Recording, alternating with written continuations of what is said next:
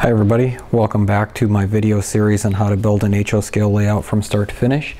This is part 3 of the video series, and this one will be a little shorter than the first two. What we're going to do in this series, or this video, is we're going to add all of the Digitrax components, the UP5 control panel, all of the power cords, the SE8C. We're going to get all of those pieces in place, and we're going to get them connected with LocoNet. And at the very end of this video, we're going to connect everything to the Digitrax Zephyr Express DCC system.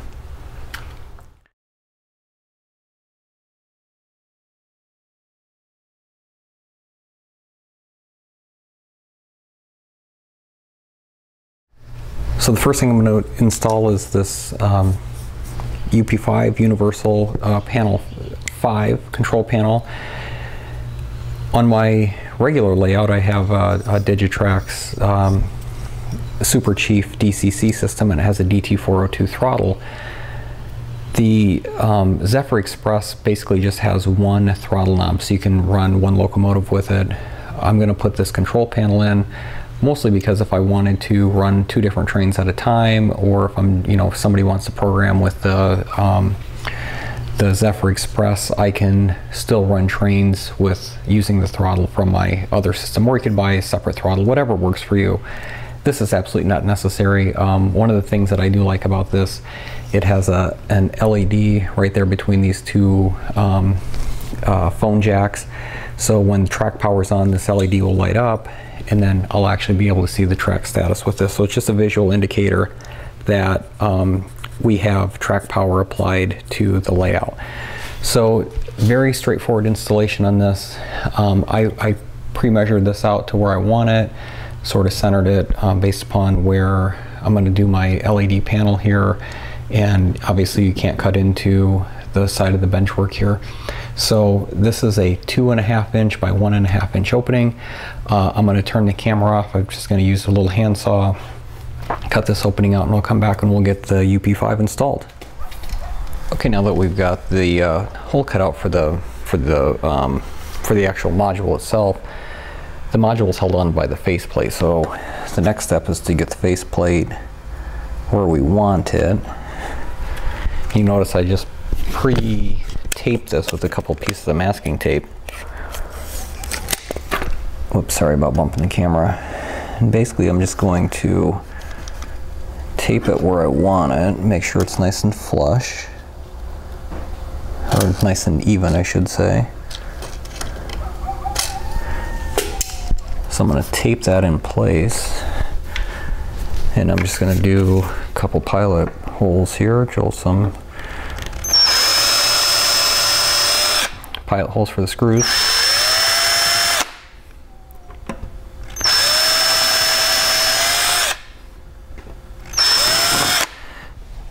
And now I just have these 3/4 inch black screws that I'm going to go ahead and screw the control panel on.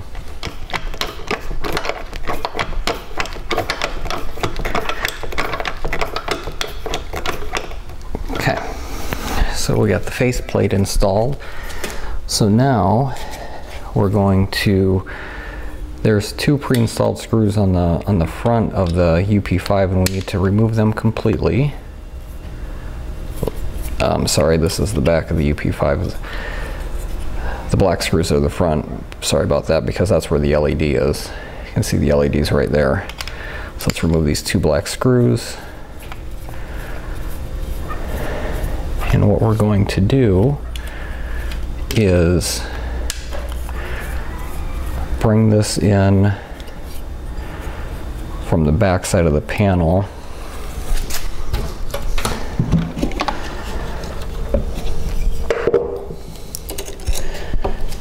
Get it all lined up here.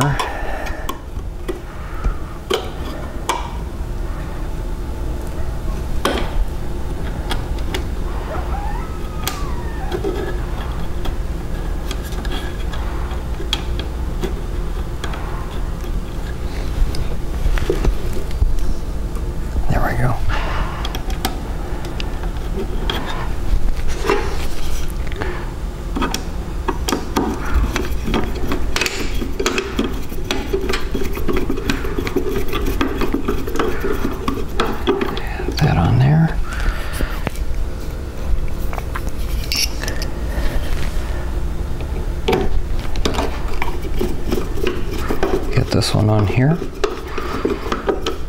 So now, how this works is, I'm going to shut the camera off here and we'll come in from the top side. All right, I apologize if there's a lot of motion here. So these two here are LocoNet cable in. So what I'm going to do, my DCC system will sit right here. I'm going to run a LocoNet cable back up along here, plug this in here. This is a LocoNet out, so I'm going to run this. I'm going to park the LNWI somewhere back in this part of the layout. And I'm going to run the LocoNet cable up to the BXP88, and I'm going to run it across the table to the SE8C. Now, if you watch the first part of my videos, you know that I ran a couple feeders off the bus line specifically for the UP5. In order to make that LED work, you have to, this has to know that track power is active. The only way to do that is to run some wires from either your track. You can drop a couple extra feeders off the track and go directly to the LNW or the UP5, or you can run a couple extra feeders off your bus line. I chose to run a couple extra feeders off the bus line. There's two screws on the back of here. It doesn't matter the polarity. One just has to be hooked up to red, one just has to be hooked up to black. So I'm going to go ahead and get my wire cutters, get those hooked up, and the UP5 will be installed with the exception of the LocoNet cable. So if you don't want this track status to light up, you don't have to run these wires. It's not necessary to do to make this work. But if you are like me and you like to have that visual representation that track power's on, you got to run those feeders. So I'm going to go ahead and get those wired up and we're good to go on the UP5. Okay, so after I got the UP5 installed, I haven't installed any more of the Digitrax modules or anything for this layout, but what I did do, you can see I installed all the power cords. I didn't record installing power cords. There's nothing real attractive about mounting these. You can do them however you want to. This one right here is the power cord for the laptop that's going to sit right about here. Obviously this right here is the power cord for the command station. You can see I got a couple wires coming out here. Power cord and USB cable. Did run a USB. This is actually a printer cable. So here's the USB side of it, and here's the square port. That plugs into the back of the Digitrax Zephyr Express. Right up here, I got a PS14 right there, and that is the power cord for the Protothrottle receiver. And those two, and I'm going to mount them back over here. So I ran those cables back down here. So now the next step that I'm going to do is I'm going to go ahead and install the receiver for the Protothrottle and the LNWI. This is our Wi-Fi interface, which is going to connect the command station to Wi-Fi and allow us to use the Protothrottle, and also I can use the Y-Throttle digital app on my smartphone. So I didn't show the actual package opening of the LNWI. This actually comes with its own power source, the PS14, which I have run right here. Top of the screen, probably can't see it real well. It also actually comes with a LocoNet cable, and it's only about a 2-footer, so I don't even think I'll be able to get this hooked up back to my command station, which is fine because I'm going to make some LocoNet cables when I get all this stuff installed. One thing I want to be aware of, these are designed to be mounted with number 4 screws. So I just have some number 4 wood screws here. I think they're half inch number 4 wood screws. If you look real careful, and I know it's hard to see on camera, there's actually a gap between these prongs for the screw holes and where the bottom of the actual LNWI is. So what you need to be careful of when you're mounting these, you can't over tighten them, because if you do, you're going to break these off. So just be aware of that before you go ahead and start mounting. So the mounting of this is pretty straightforward. I'm just going to set it where I want it, have a pencil, just gonna mark where I want my holes. I'll go ahead and pre-drill these out.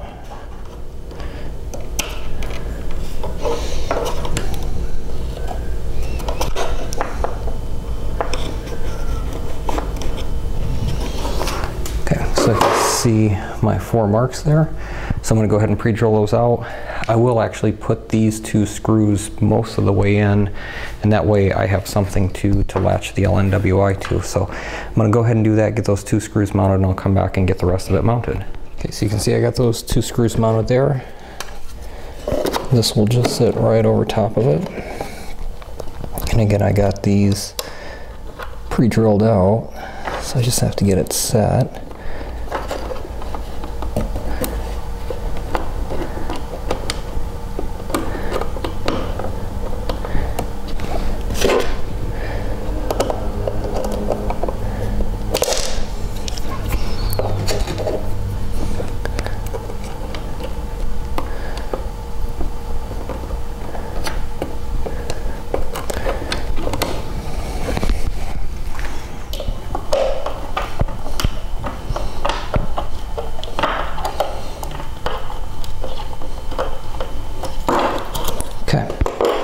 So you can see that's nice and snug. The barrel connector just plugs right in there.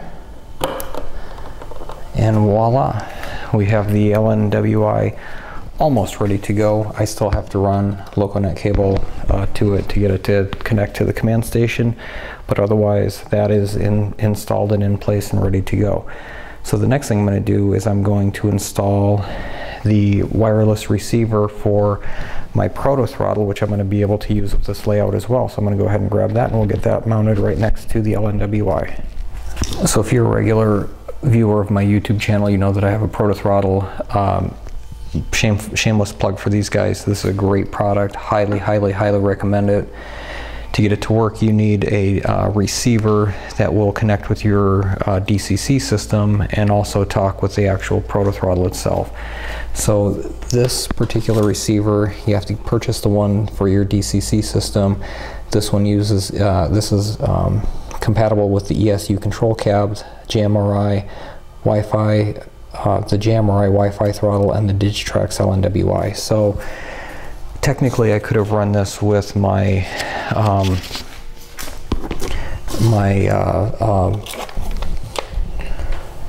JMRI, but I have had good luck with the LNWI Wi-Fi. So this is what comes included in the package: the receiver, USB micro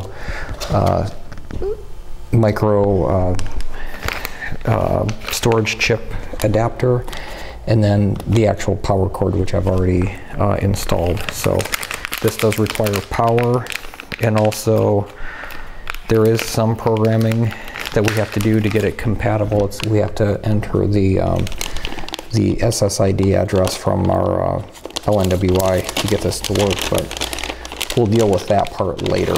What we're going to deal with now is just getting this mounted. Here's the board, and basically there's a microchip right in here, and oops, I'm sorry, it's right up here.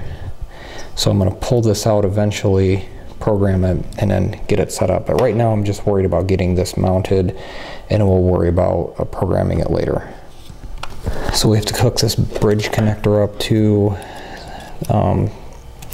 this uses a XB Wi-Fi, so it doesn't actually use like the Wi-Fi in your house. You can read about it on their website, how this all works. I'm not going to claim to be an expert because I'm not. So these two hook up like this, and I did a little pre-testing here how these wires work, and I don't want to get too much bend into them. I'm not going to mount it on the side here like this, just because I don't want it to mess these wires up. I have plenty of room in here, so I'm just going to mount it on the base of the unit like this, right behind my UP5 control panel. So just like I did with my LNWI, I'm going to mark where the holes are, pre-drill them, and then get this screwed in and set. Okay, so these are all installed. I still have access to my micro SD card to be able to pull that out and program it. I'm sure you probably figured this out already, but I like to keep things nice and neat. Pretty type A personality, so I got this nice and secure, so it's not going to flop around as we move the layout. So this part here is taken care of. So I've got a few more things to mount before we're ready to do the LocoNet cable. So let's go ahead and get to the next thing mounted. So the next thing I'm going to install, it's a power source for the LEDs that I'm going to use. And what you see here is I'm using from Logic Rail Technologies. This is a 12 volt DC power regulator. Mostly because it's a good clean power source and it's consistent for the LEDs. So I'm going to go ahead and get this opened up and I'll show you how it works. Okay, so it's a pretty simple little device. It has a barrel plug port in and you have a power supply for it. Then you can see we have positive and negative out. There's 2 leads out. And then this will actually hook up to this dual bus power bar, and it's going to allow me to run 10 feeds off each side, both positive and negative. And I'm going to use this to power the LEDs for the turnouts that I'm going to wire up to the Tortoises when we get to part 4 of this video, when we start doing some of the wiring of the switch machines and the LED control panel. So this is pretty simple. I'm just going to go ahead and mount this. There's 4 holes here. There's 2 holes in the bus bar. I'm going to mount it in a manner where this is accessible to the barrel plug on the power cable. Got a nice big heat sink here, and I'm going to angle it so I'll have easy access to the bus bar. Okay, so I got this preset where I want it, and I pre-drilled some holes out here. So these are just some, again, some number 4 wood screws. You don't want to screw it too tight, because like the LNWI, the board on this is set a little bit higher than some of the pieces holding it up. So you don't want to get it too tight and break the circuit board off. So go ahead and getting the number 4 screws work perfect. So I'm going to go ahead and finish getting this screwed in, and then we'll get the bus bar mounted. So we'll get this opened up. Bus bar, got this off Amazon. These are actually a little bit tougher to find, and I paid probably a little bit more than what I wanted to. This is about a $20 bus bar. These are some number 6 screws. They just fit right in through there. So what I'm going to do is I'm going to place this just a little bit to the right of where the power supply is. So this is going to sit nice and flush like that. This is strategic because there's going to be wires from here that are going to run up to the Tortoise switch machines. So I'm keeping them pretty close to all the other wires where the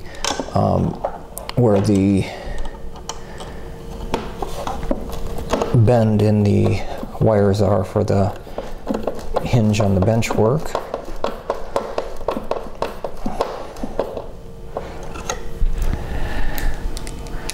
Okay.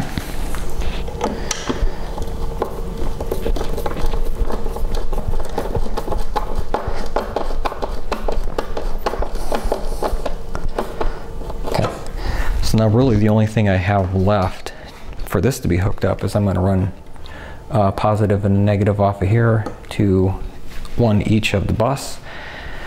I'm going to start using some labels as well, so I kind of know what's what here. So I'm going to get my label maker out, and it'll save confusion later on.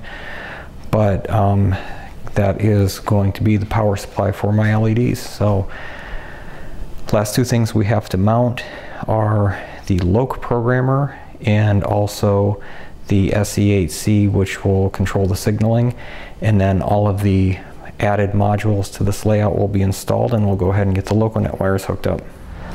Okay, so next we're going to go ahead and get the LokProgrammer installed, and this is a programmer that is makes it a lot easier to program ESU decoders. You can certainly use your JMRI or your programming track. I've had a little bit better luck using programming track with Lok sound decoders.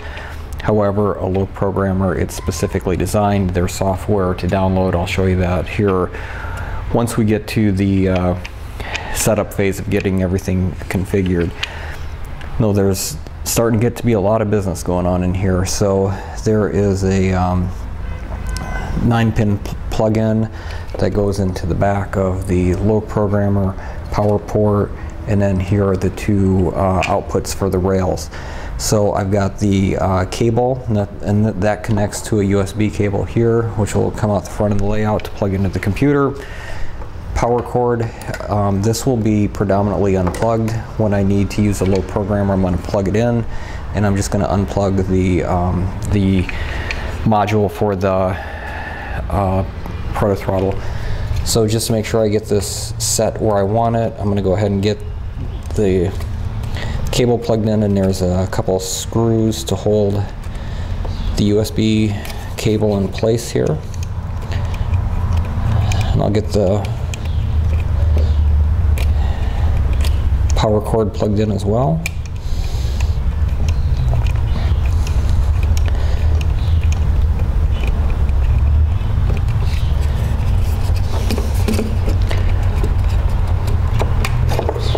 I'm just going to set this where I want it. There's just a single screw right in the middle of the LokProgrammer, so we can just tighten this into place.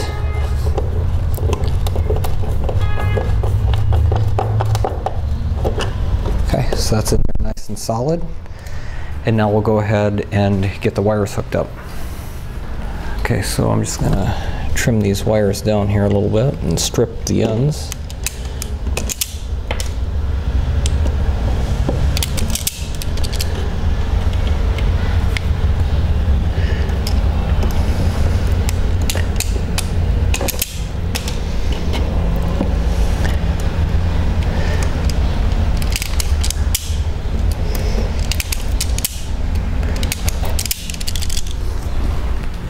Okay, got those wires stripped out, and again, there's no order that these have to go in, black or red.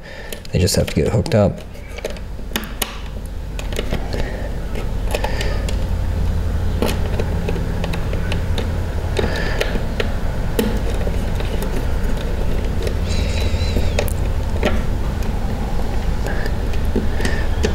I'm going to put a staple in there just to hold those wires in place. And then we're good to go with the LokProgrammer. So again, when it comes time to make some changes here, I've got this quick connect. I just push down and pull. That unplugs, and I can plug either one of these in. So this one, if you remember, hooks up to the bus line, so this will provide track power to where the programming rail is. This one is program rail A, program rail B, that's hooked directly to the Zephyr Express, and then this one is hooked up to the LokProgrammer. So if I want to do programming, I'm going to plug this one in with my either command station or JMRI. This one LokProgrammer, and this one is one I just want to run locomotives. So predominantly that's going to be the one plugged in. Alright, so the very last thing that we need to hook up here is the BXP88, and we'll get going on that right now.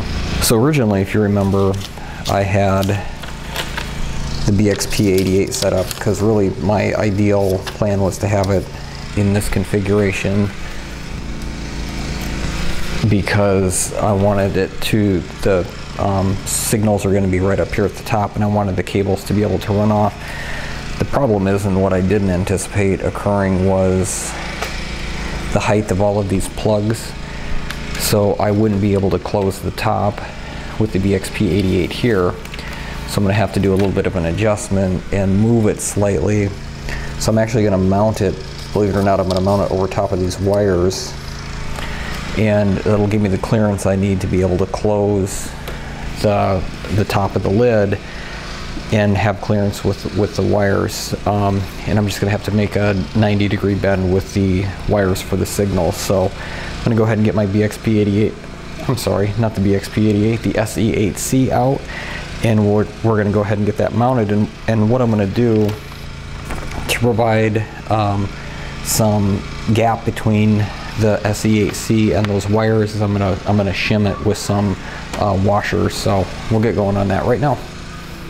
So here's the SE8C, and it comes in a pretty substantial box, which is not usual for Digitrax packaging. It's usually in a It's usually in a plastic bag that's stapled, but you can see here are the contents of the box.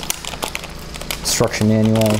We'll pull the BXP88 out, and you can see that there is a connected test signal mast. It's an N-scale signal mast, but it is a test mast, and it's already pre-wired with the 10 cable, or the 10 wire cable. So we'll set this off to the side, and then also here is a connecting strip where we're going to have to solder some wires on here, and we're going to use that to power the BXP88 and also use those to run the turnouts as well. Go ahead and get this unpackaged here, and here's what the BXP88 looks like. You can see we got 4 decent sized mounting holes. So again, I'm going to get this where I want it, do a little bit of testing on it to make sure that I can close the lid with this in place, and I'm going to go ahead and get this mounted, and again I'm going to shim it up with a couple washers. Okay, so I got the SE8C mounted where I want it to, and when you take a look at the packaging, it talks about making sure that when we get it, we test the signal mast that came with it.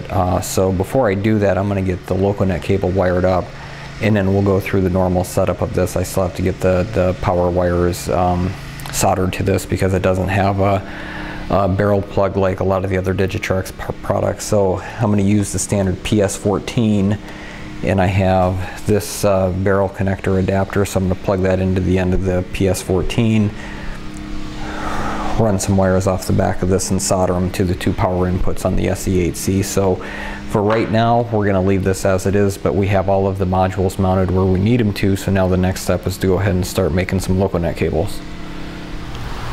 Okay, now we're ready to make the LocoNet cables. And Digitrax makes a LocoNet cable maker. This is about $50. To me, it's money well spent because you get everything you need to make a LocoNet cable, but you don't have to buy one of these kits to do it. 3 things that you absolutely have to have. You have to have a 6-wire cable. Most phone cable is only 4-wire, so if you can find some 6-wire cable, it's relatively cheap. You can get a 50-foot roll off of the internet for $8, $10, $12, depending upon where you can find it. It's very important to get RJ12 connectors. There are 6-prong connectors. Again, you go to most big box stores, they do have these phone jack connectors, but they're only 4 wires instead of 6. But the key to all of it is making sure that you get the actual crimping tool to make sure that you can get the cables cut and then stripped and in place. So let's go ahead and open this up and see what we got here. Instructions, LT1 detector. Here's the crimping tool that we're going to need, and this is nice because it actually has, if you can see it here, has the cutting blades to strip the cable. It comes with 20 RJ12 connectors, so we can make 10 kits. And then, of course, we have the LocoNet cable, and it actually comes with both ends already connected. So I'm going to go ahead and get this opened up, and we'll get started making a cable. Okay, I'm not 100% ready to get my command station set where it needs to go yet, but on the back of it you can see I've got 2 LocoNet cables to port out. So I'm just going to set this where it will end up eventually, and I'm going to go ahead and map out where the first cable is going to go, and then we'll go ahead and get it cut to length. Okay, so I got the first LocoNet cable. You can see the black cable runs above the bus bar, and I'm going to come over here and hook it into my LNWI. So it's going to plug right into the top here. So I've got this pretty much pre-marked out where I want it. So it's going to go right about here. So what I'm going to do, so this part of the crimping tool is the cutting cable. So we'll just take and cut this. Perfect. And then this part here, just a little bit above that, is the stripping tool. So we'll go ahead and put that in here and strip it.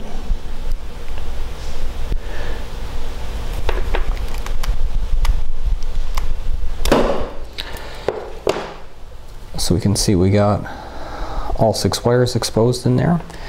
And now we'll go ahead and get the RJ12 connector and get that installed. Okay, so this is the biggest key when you're making a LokNet cable. So you can see we have the top prong. What you need to do is you need to make sure that the prong on the opposite end is actually inverted, because these are going to be wired 1, 2, 3, 4, 5, 6. So in order to make sure wire 1 is the same on the opposite side, this has to be upside down. So I'm going to hold it like this, move the cable all the way to the end, making sure that stays the same. So at the other end, the wire was up. Here, I'm going to make sure the wire is down. So I'm going to go ahead and get this pushed into the connector. You want to make sure it goes all the way to the end where those wires are. So it looks like I'm going to have to strip just a little bit more of the insulation back to get this to go all the way in. I have about a 1/2 inch worth of wire showing here. So again, now we can get that perfect. So it slid, I don't know how well you can see it on the video, it slid all the way to the end. Okay, again, just going to verify one more time. So on the right end, the clip is down. On the left end, the clip is up. There are 3 crimping tools on here. There's a 6P for 6 prong, 8P for 8 prong, 4P for 4 prong. So we're just going to put this in to the crimper, make sure it's nice and tight. Give it a good crimp. And there we go. We have one LokNet cable produced. So now we're going to test this with our LT1 tester to make sure it works properly. And then we're going to get the rest of the LokNet cables wired up. Okay, so we got that crimped on. Here's my LT1 tester. Put that on. 4 LEDs have lit up, so we know this is a good LokNet cable. So I'm going to go ahead and get the rest of these cut and installed. Okay, so I got all the LokNet cables run. So the first one runs out of the back of the DCC system up over to the LNWI, then I got one over to the UP5, the UP5 up to the BXP88, and then one over here down to the SE8C. So I tested all of them with my LT1 tester and they all worked. So we are ready to go ahead and we're going to do a track power on for the very first time, and we're going to make sure everything works the way we want it to at this particular point. So before I fire power up to this layout, I've unplugged the power connector for that terminal strip. So this is the wire for, or the power supply for the LNWI. This is the power supply for the SE8C. I'm going to leave those off for a second. This is the power supply for the proto-throttle receiver. I don't need those yet, so I'm going to leave the power off just for the time being. So I'm going to go ahead and plug this in. So the command station should power up. You'll probably see the light. There should be a light on the 12 volt power supply. And I don't have my computer hooked up, so you won't be able to see that, but let's go ahead and plug this in and hopefully we don't get any sizzling. There we go. Okay, so we have power and command station powered up like we were expecting it to, and the there's power to the 12 volt power supply. So I'll check the SE8C and the LNWI here in a little bit. First thing we're going to do is we're going to check track power and make sure that we have power to the layout. So I'm going to go ahead and power up the track here. So if this is successful, we're going to see the track status indicator light up, but then there also should be a red LED on my UP5. This button right here, and I know it's hard to see from a distance, but this button right here, the lower left button, is the track power. So let's go ahead and hit it. So you can see both of those lit up. So we're going to go ahead and make sure that we have current to the track. So before I put any locomotives on, I have this handy device, and this is an amazing device. It's about $60. It is an RR amp meter. It's a railroad amp meter. It's made by DCC Specialties. This thing troubleshoots like crazy any type of voltage issues to your layout. So let's go ahead and test this out and make sure that we've got power. Okay, so as you recall, this layout is broken up into sections. So I'm just going to go ahead and put this on here. Not sure how well it's reading on the camera, but it's get it held on nice and tight, 13.9 volts. We'll just keep checking all the rails. 13.9 volts, 13.9 volts, 13.9 volts. So I'm going to go through and check the rest of the layout here.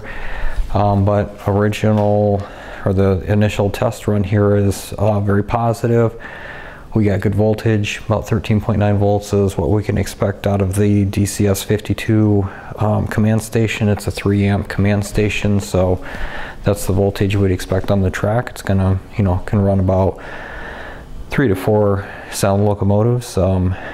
It's a starter system, so it's not going to be like you would get for a 5 or an 8 amp DCC command station, but it will more than serve the needs for this particular layout. Okay, one thing we're going to do, we do want to test out the SE8C to make sure it works properly. We're going to get more into this later in the series, but this is the test mask that came with the SE8C. In order to test it, you have to have LocoNet hooked up, which we do. We have to have a power supply hooked up, which we do. And what we're going to do is we're going to plug this into port 1, which is right here. And we have to make sure that the brown cable, which is to my right, is plugged into pin 1, which is the bottom left corner. So we'll go ahead and plug this in. It's a handy little tool here. It's actually kind of nice that Digitrax sends a test mask. So I'm just gonna carefully, just so we can see it and it's held in place, I'm just gonna tuck it in under one of those wires, and we'll go ahead and give this a test here. Okay, so we'll test this out real quick here. I'm going to switch on my command station. I'll actually show you the keypad function here in just a second. I'm going to show you the test here real quick. So switch 257 is the address of this particular port. It's currently in a thrown position, so let's go ahead and hit closed. You can see the top one turns to green. So now we'll go to 58, which is now in a closed position. We go ahead and hit throw, and that is yellow. And if we close it, it should be flashing yellow. And then if we go to 59, thrown, and closed, that'll change the bottom mass to a green.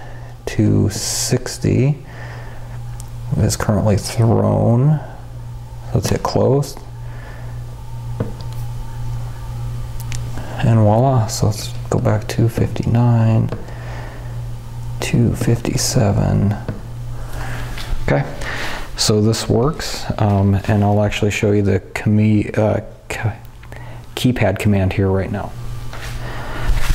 So if you watch my unboxing of the DCS52, the Zephyr Express, there's a flickering of the keypad that is not visible to the naked eye. It's a frame rate issue with my video, so if you see it flickering, that is not indicative of what you actually see in real life.